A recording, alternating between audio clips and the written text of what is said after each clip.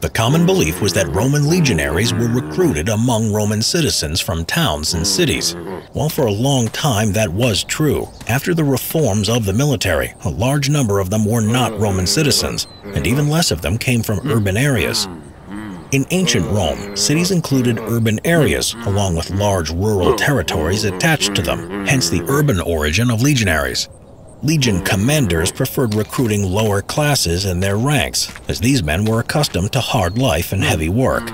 Their simple-mindedness was also a preferable trait in maintaining the high level of obedience in a legion. As the Roman territories increased and therefore their military engagements, the need for new troops surpassed the capacities of Italy as a traditional base for recruiting legionaries. Very often, legates were forced to gather recruits from the local population in regions where they were conducting their campaigns.